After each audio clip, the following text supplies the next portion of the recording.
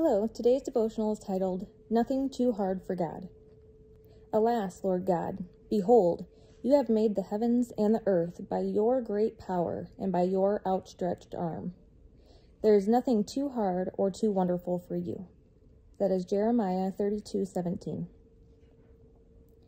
Sometimes the many things going right in your life and your world are overshadowed by that one thing that's going wrong.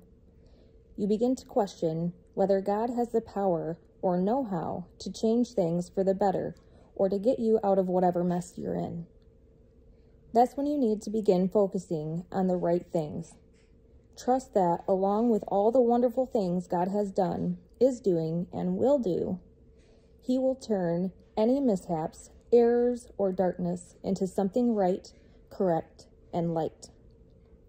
You see, there is nothing too hard for God. He can do anything, so don't panic. Simply pray and leave everything in God's almighty hands. Thank you, God, for reminding me nothing is too hard for you. I'm leaving everything up to you, knowing you'll put things right. Have a good day.